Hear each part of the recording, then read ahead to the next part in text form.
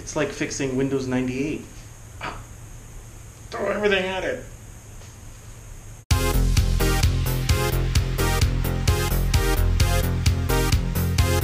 Today was the first time I took out my Triumph Street Cup, which is kind of like a street twin, basically. And just weird fluctuations on the clocks, on the actual speedometer and the tachometer, just turning on and off, engine light off. So I came right back because I didn't want to get stuck somewhere and it couldn't start, right? And I came back to explore what the issue was. And I used one of these code readers. You can buy them on Amazon. They're not very expensive. And you just plug it in and you can see what code that the engine threw, right?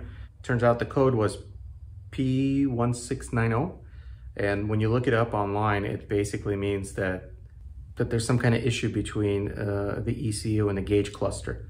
And upon exploring the issue further, I mean,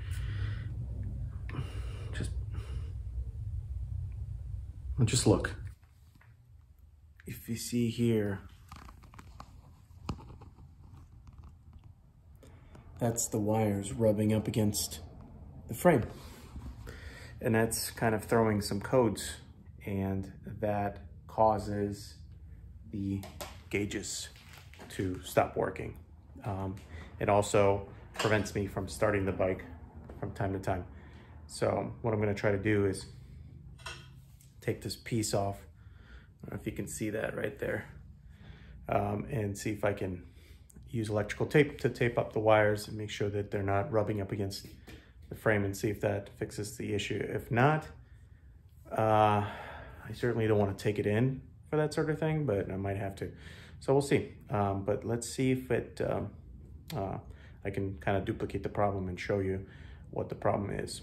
And here's a bit of a closer look to the frayed wires. You can see right there, the wires are kind of frayed, and apparently this is an issue within this model. I hate to say it, but Triumph, come on. I know you guys had a recall for this. I'm sure you guys had this situation fixed at some point. Anyway, since my bike is out of warranty, I'm gonna attempt to fix this myself. You can see that, right? Yep, and then they turned off. You can tell that by this gauge right here. Let's see if I can show that again. Come on, turn on. There it is. So you can see it pop back on. So it's clearly, it's making some kind of contact with the frame, and that's causing them to turn off, on and off right there. You can see that. See, it's blinking right there.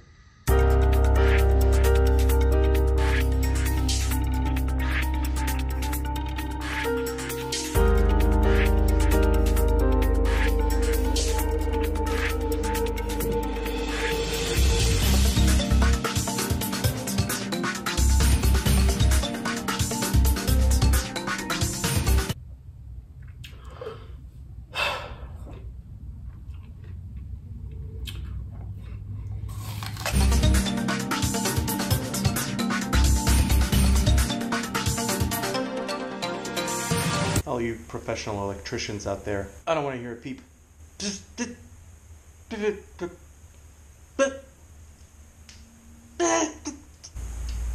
the question is, do I know better than a Triumph mechanic how to route these?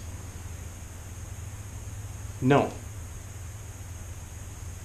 But you'd think that they'd see that it's rubbing right up against it, and that could be an issue. I'm going to try to see if the problem is repeated without the panel here, without the little bracket here to squeeze the wire. If that's the issue, then I don't know what to do about that. Let's see. Okay, so that's in.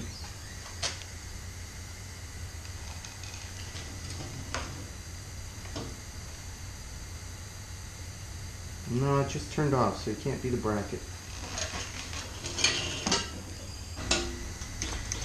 I think the wires are busted. Shit!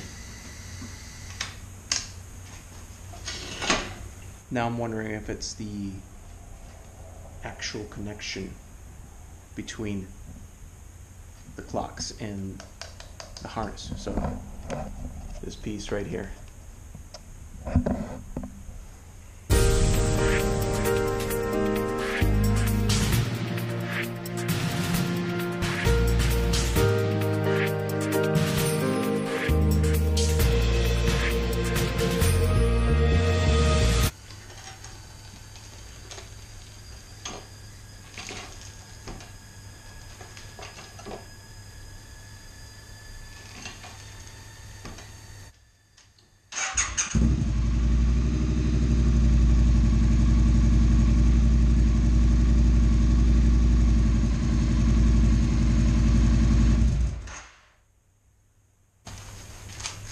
So it seems to be working.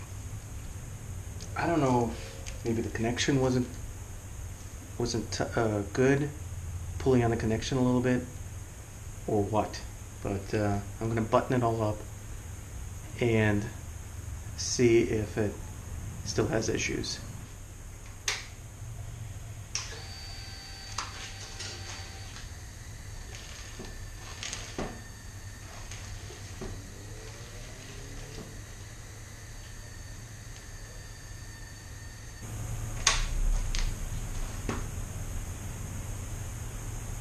I mean, dare I say that I fixed it?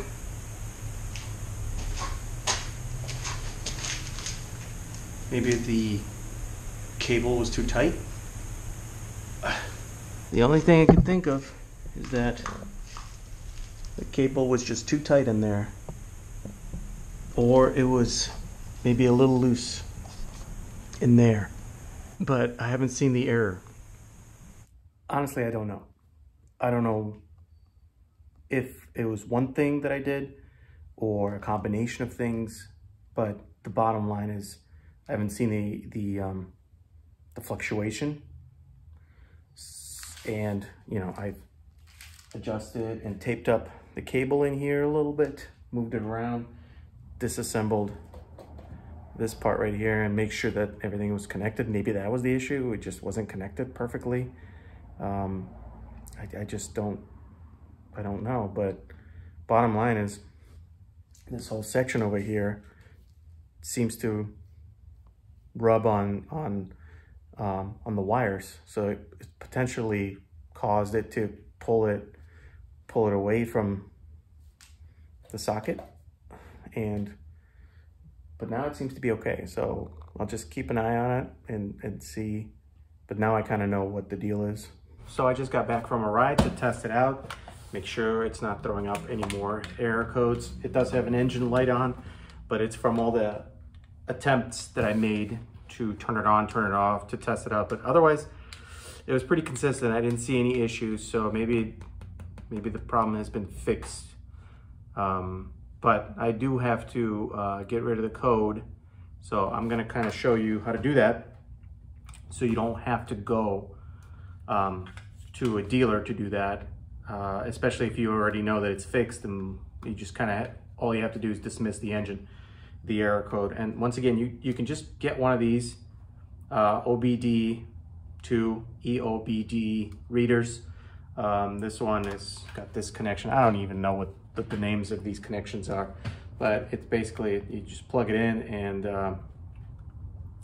read the code, and you can dismiss it and blah, blah, blah. This is kind of fairly simple and easy, but I'll walk you through it real quick so you can see how it's done.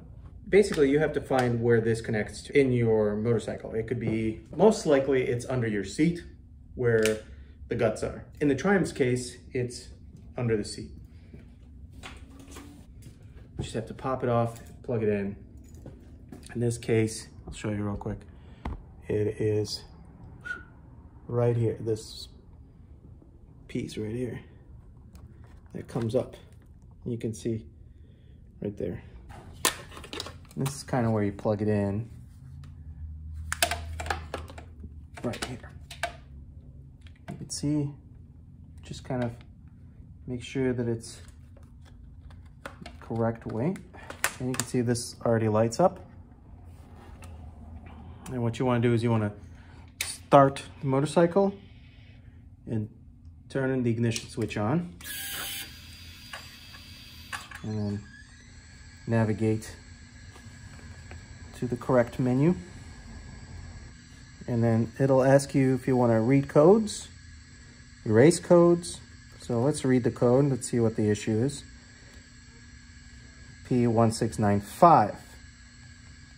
That's a different code. So I'll look that up and see what that is. You can erase the code. Okay, and that should be gone. No codes. It says no codes. Again, you can read the code. You can erase codes. And that's it. Well, once again, let's turn that off so it's not screaming at me. Thanks for coming by and being a witness to my struggles. Until next time, ride safe.